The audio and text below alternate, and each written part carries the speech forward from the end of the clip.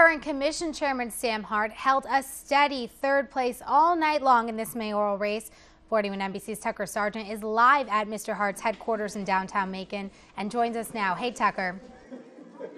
Ashley, I am here with Mr. Hart, and Mr. Hart, a little different than our 10 o'clock newscast. Now you really don't know, huh? What's going on now? Well, really don't know. It seems like there's some confusion as to whether or not the early votes have been counted into the totals.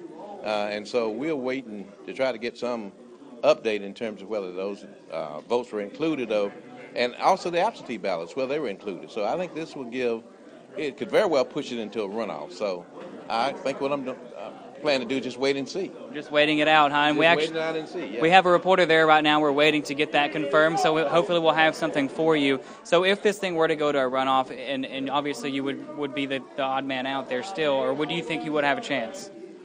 Don't know. I don't know what the composition of the early vote looks like, and so certainly I would still have some hope that I have a chance, but certainly I would have to get a significant a percentage of those votes to get it. And if trends were to continue like they did all night long, then I'd certainly still be the odd man out. Anything else you would like to add for the voters who voted for you? How much I appreciate that vote. And certainly I appreciate them not only voting for me, but participating in the process. Because, again, it's this community ought to pick its own leader. And certainly the majority seem to have done that. But we got to wait now and see what the final vote is. All right. Thank you so much for joining me again, Mr. Hart. And as I said earlier, we do have a reporter there at the Board of Elections now. We're going to get you that latest information as soon as it becomes available. Ashley?